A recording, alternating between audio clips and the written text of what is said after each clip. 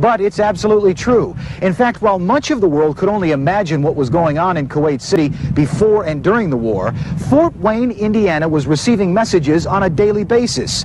The vehicle was ham radio, and the driver, a brave man who sent his messages skyward, named Abdul Jabbar Marafi. Yeah, my family were very afraid.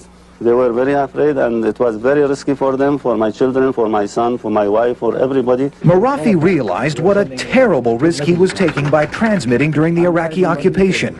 But that didn't stop him from sending vivid reports about the atrocities taking place in his country. Using a sophisticated computer data link, Marafi would transmit many times up to 12 hours a day, ignoring the desperate pleas from family members who were sure Iraqi soldiers would discover his radio operation. And they told me to stop. They asked me so many times to stop, and eventually they sent for me my small boy, 8 years old.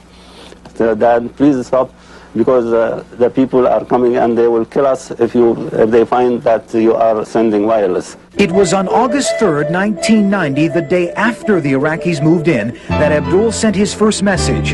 It was transmitted to a world-class ham station in the Netherlands, which then passed it along to Wayne TV General Manager Frank Moore in Fort Wayne.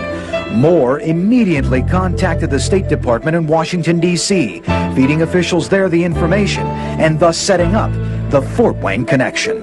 I didn't believe from day to day that he was still on the air. I mean, I really thought, and so did the State Department, that today might be his last day that we'll ever hear from him. During the first 3 months, reports from Abdul painted an incredibly tragic picture of a country under siege. He reports about 25 to 30 children born prematurely, ages 7 to 8 months, are all dead because the Iraqi army took their oxygen equipment away. So sorry. In December, Abdul reports, the citizens are subject to arrest without any reason or charges. Prisoners are suffering from hunger and a lack of clothing. Many rape cases are committed against women and young girls by Iraqi soldiers or Iraqi mobs. The country is facing severe shortage of food and medicine because the occupation authorities have emptied food and medicine storage facilities and transferred them to Iraq.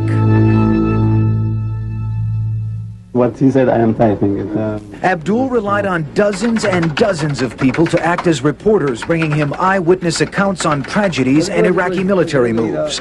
Abdul's cousin Abdul Azeen acted as one of his main spotters. I myself was